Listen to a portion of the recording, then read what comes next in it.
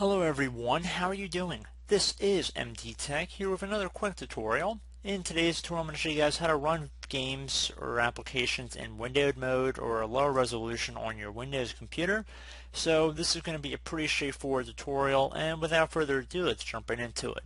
So whether you have a desktop shortcut or you usually access it through the start menu search, it's fine.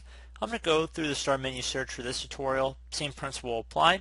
So I'm going to right click on CCleaner here, which is the program I want to open up in windowed mode. And then I'm going to left click on where it says open file location. If you had a desktop shortcut, you should right click and left click on properties. Basically, we want to get to a shortcut here, and it says type underneath shortcut. I'm going to right click on it and then go down and left click on properties. Now in the target field, I'm going to go to the end quotation mark listed right here. I'm going to do a space and then a minus sign, window mode. Window mode should all be one word attached to that minus sign out in front. So again, a space after the end quotation mark and then a minus sign, window mode. Left click on apply, and you will need administrator permission, so left click on continue.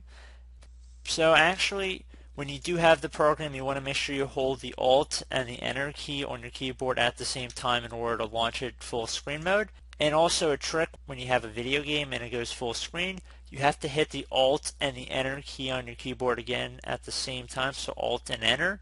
So if it doesn't automatically go into windowed mode, you have to hit the Alt and the Enter key at the same time. But it should work for a lot of you guys. And as always, thank you for watching, and I do look forward to catching you all in the next tutorial. Goodbye.